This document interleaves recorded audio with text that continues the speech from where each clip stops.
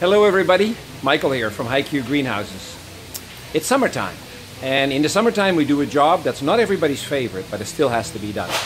We wash our trays and plug trays and everything that we use that we get back from our customers that gets recycled.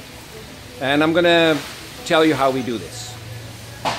The process starts with gathering up all the plastics, and you'll see it here on a cart.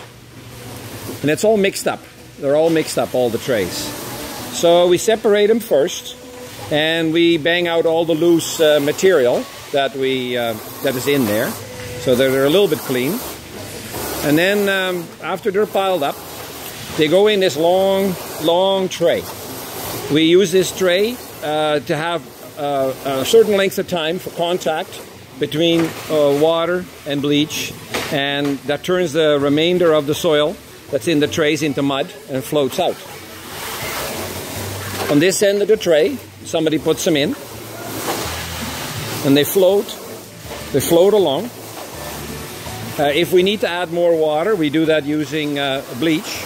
We use a Siphon-X or a hose on directly from the pail, the 12% bleach pail. And then the person that takes them out on this end puts them in this high-tech rinser, like this, where the tray gets rinsed and the remainder of the bleach and the soil gets washed off. On this end, they come out.